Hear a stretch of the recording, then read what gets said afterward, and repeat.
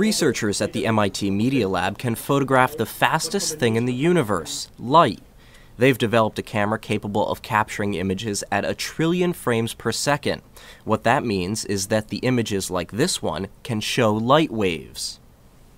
We are able to visualize light moving at 1 trillion frames per second. In order to do that, we capture movies of many identically looking pulses that propagate through the scene. And we computationally combine these movies to make one movie of the actual pulse. It starts with a laser that fires a pulse 75 times a second. The camera, meanwhile, captures one line of the photo or video at a time. For this reason, whatever's being photographed needs to be still, and the light source, in this case the laser, needs to be replicated thousands of times. Once all of the lines of the scene are captured, about 500, the team stitches together the photographs, much like you would piece together a panoramic picture made of multiple images. To give you an idea of how fast 1 trillion frames per second is, consider this. This report you're watching is playing at about 30 frames a second. Super slow motion is in the thousands of frames per second range. At 1 trillion frames per second, it would take a bullet shot from a gun 3 years to travel from one side of the screen to the other. With such speed, there are more uses for this technology than just snapping pictures. We are able to use this to improve on photography, to relight pictures.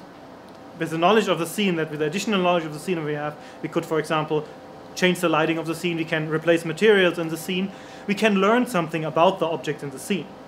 We can learn more about the materials of the objects. We can also try to use subsurface scattering to learn about what's inside these objects by trying to figure out the time light took to propagate through a subsurface scattering material. We could try to do some kind of an X-ray with light. It's possible that medical imaging equipment that takes up entire rooms today could one day be shrunk down to fit in your cell phone. And there's even more practical uses. If we have the ability to process echoes of light in a consumer device, in the future you might look inside an object.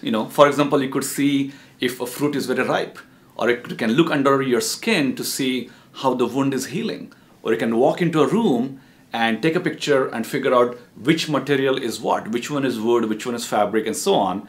And you can do all of that by analyzing these echoes of light. There are even military and law enforcement applications that could use the technology to see around corners by analyzing light waves. The Camera Culture Group said that some even more exciting research will be announced in the coming months, so stay tuned for that. At the MIT Media Lab in Cambridge, Nick Barber, IDG News Service.